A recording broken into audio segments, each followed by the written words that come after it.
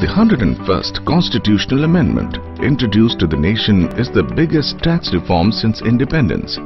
It has been almost 2 decades in the making and brought to the Indian taxpayers, industry and the government as well as common public several benefits when it was implemented at the stroke of the midnight on 1st of July 2017. At the very outset, GST eliminates the tax on tax system, also known as cascading of tax. This would reduce the cost of goods and services.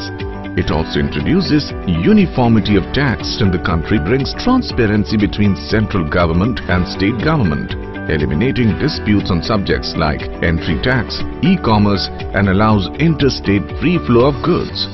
For the industries and traders, it eases the movement of goods and also simplifies business operations by removing maintenance of multiple records for various taxes.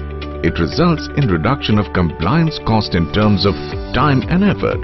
For the governments, it is expected to increase the revenue collection, resulting in better program implementations. GST is a booster for Make in India, where goods and services produced in the country become competitive in national and international market. The technology-driven GST is a great contributor to Digital India.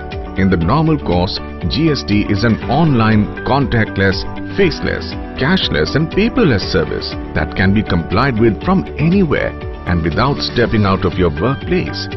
It follows a trust-based approach, provides facilities like self-assessment and brings transparency and accountability to the taxpayer ecosystem. GST is a shining example of cooperative federalism between the central government and the governments in the states. We are now a part of one nation, one tax, one market.